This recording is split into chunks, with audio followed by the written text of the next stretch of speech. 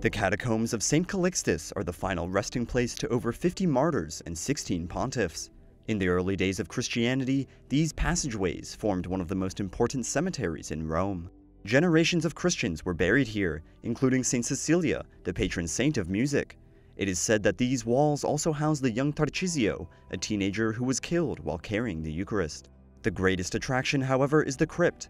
As many as 9 popes were buried here, giving it the name the Little Vatican. You can see the inscription on the tombstones of the popes written in a simple way, in Greek, because in the 3rd century, Greek was the most spoken language of the Christian community. Many came from the East, where Greek was the most common language. There were merchants, slaves, and freed slaves. The catacombs of St. Callixtus were discovered in the 19th century by Giovanni Battista di Rossi. He convinced Pope Pius IX to buy the land overtop them, allowing archaeologists to closely study the catacombs and uncover their greatest treasure, the crypt of the popes. Giovanni Battista di Rossi is important for Christian archaeology, so much so that he was called the Prince, the father of Christian archaeology.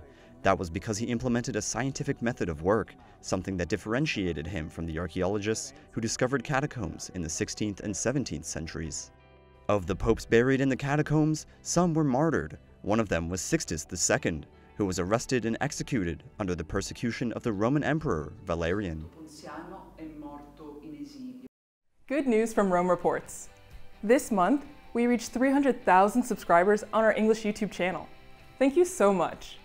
If you are still not subscribed, you can do so by hitting the red button below.